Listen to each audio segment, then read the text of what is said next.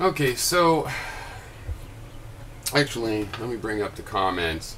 I started to make a video last night where, in reaction to 2 comments in my latest video, it's so hard for me to slow down and give context, but okay, in my latest video called Contemporary and Steady State, look, now it doesn't want to work. Stupid thing.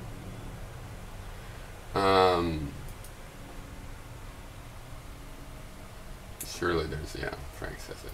We'll go to the comments page probably, but you ever click on the video and you just get a bunch of numbers? I'm sure you do. It happens to me regularly. Okay. 2 comments by Heavy Traffic Ahead and Mystery Accent. Okay, so Heavy Traffic Ahead said, "How dare you," quote, he's going to be quoting me, this is a comedy paraphrase of my video somehow.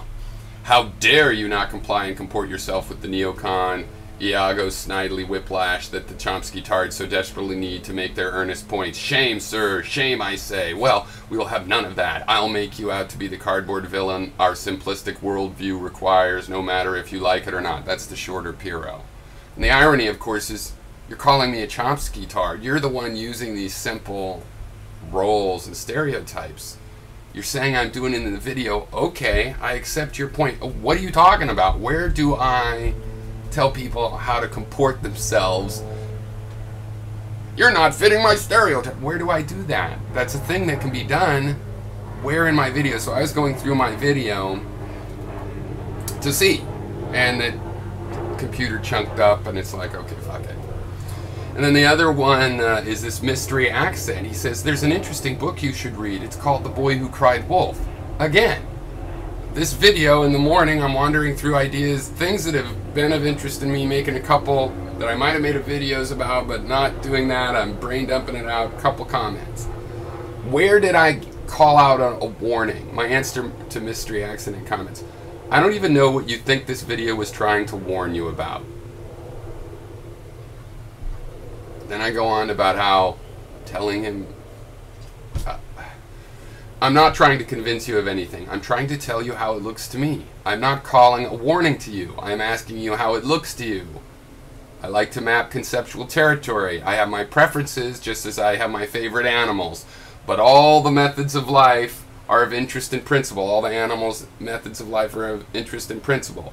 It's just to me, due to my own preferences, some appeal more and are personally more interesting. That is, both certain parts of the conceptual territory appeal to me and are my favorites in the same way that I have my favorite animals, right?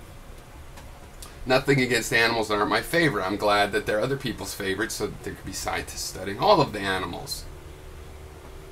So where's the warning in the video he's replying to? So I was going to go through it all, but I'm not going to do that now. Instead, I mean, let me just, and also somebody told me that in the comments that Unseen Perfidy answered this, but evidently the video's taken down. I don't even know if that's the case. So Unseen, you're a up, putting down, taken kind of, and how could he reply to this? He says he's not paying attention to me anymore. I already decided that, yeah, it's unfortunate. I would have liked to talk to Unseen Perfidy. But the fact is we do disagree on various things. Okay. And I like an argument. I don't look for arguments where there are none. I don't make an argument where I disagree with people. On the other hand, if you talk to somebody long enough, you'll find out your agreement is here and there are disagreements on the edges and in other areas. And eventually you get to those. Now, I think it's funny if Unseen or Skeptical Heretic don't like to argue, or if they're going to claim they don't like to argue, and yet it could be true. Some people just like going skeet shooting and target practicing. They don't want a challenging contest. I love a challenging contest. And I don't see how I can lose it. If I go down and have to say, oh, you're right. Like Casino McCool just showed up the other day. He convinced me that pi is just as much a definite exact number as the number 2.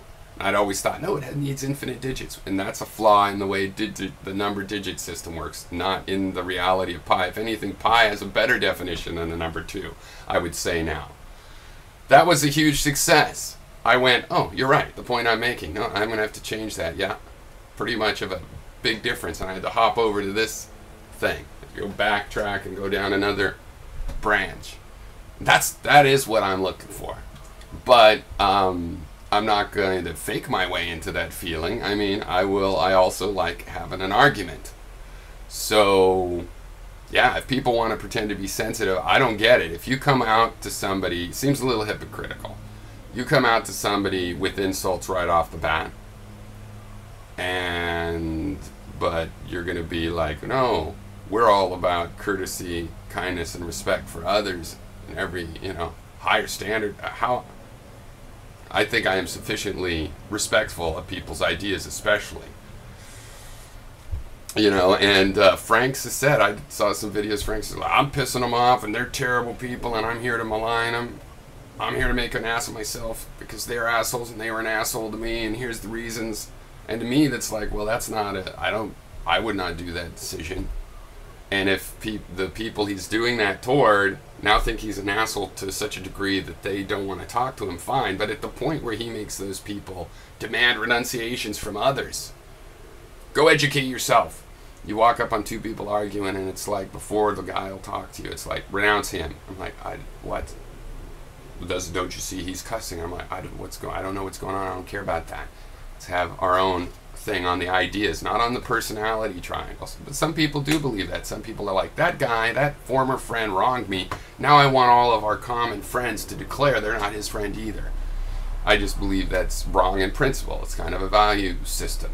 I think people should be able to judge me, and the only issue where you should demand a renunciation is like if somebody's on the federal bench and does something morally repugnant, moral impulchritude. Somebody else also on that bench should probably make a statement. If somebody in the cabinet or the federal government does something horrendous, you might want the head of a department or the president to make a comment because they have this formal relationship. Just random strangers on the internet, no, that's petty and kind of weak. I myself find I don't have as much earnest argument as I'd like online, because I'm not going to make an argument with someone I agree with or over something I don't really believe or pretend to believe something more strongly. So I'm looking for people that I disagree strongly with that also aren't crazy. So like arguing race realism or young earth creationism, it's like, that's not an earnest argument to me, because the argument never even gets anywhere close to anything I'm really thinking about. Something I'm really figuring out about. So it's not as honest of an argument to me to just go, argue against race realism. To a certain degree, market minarchy, yeah, because those questions of how we run the economy a little bit more this direction or that direction, they're on the table, okay, socially. I don't really consider young earth creationism or racist realism to, it's not actually on the table. It's just nutcasey stuff. You could be forced to admit it's on the table if you get to a point where you have Nazis take over and that sort of thing suddenly hit, but you have to take it seriously. They got guns and are running things. So in things like when Unseen Perfidy says as an aside how successful our counterinsurgency tactics were in the Philippines, to me I'm like, we could have a really good argument about that. And nobody out there in the world seems able to have an argument with me on things like that. There's always going to be some excuse, right? Some excuse, and just weak excuses, because if you're going to say, well, you don't comport yourself, well enough, you make a joke talking about how you pwned me after I called you uninformed. Said pwnage being you admit that I'm not uninformed. See, to me that's all like very mild, and that's part of the game. And at most, I just try to have a sense of humor about it. Be playful. I'm playful. Meow. But I understand that other people could have other standards.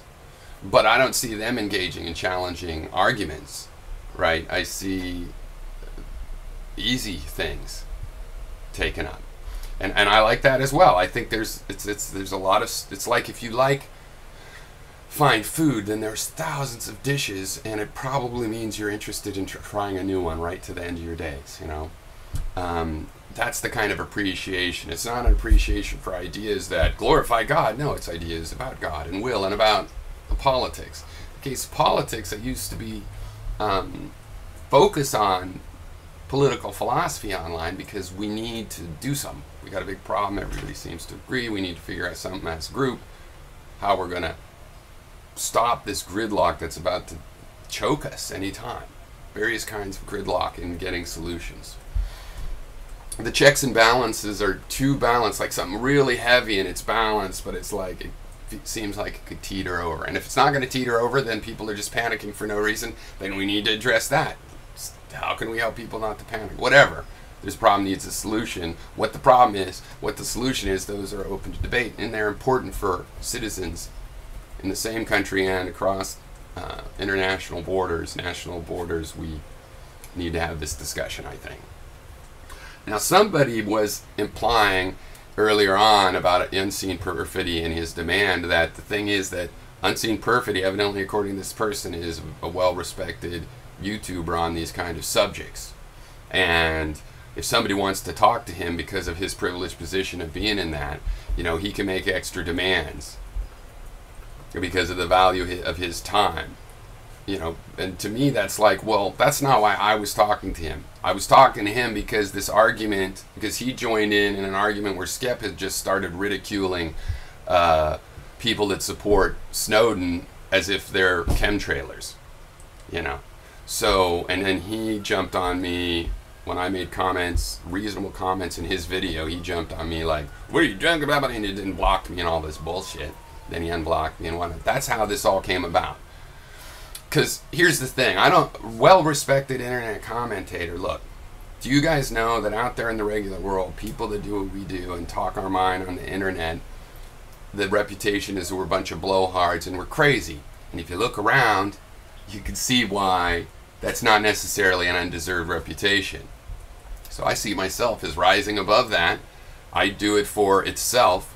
There is the opposite of some sort of positive reputation going on, right?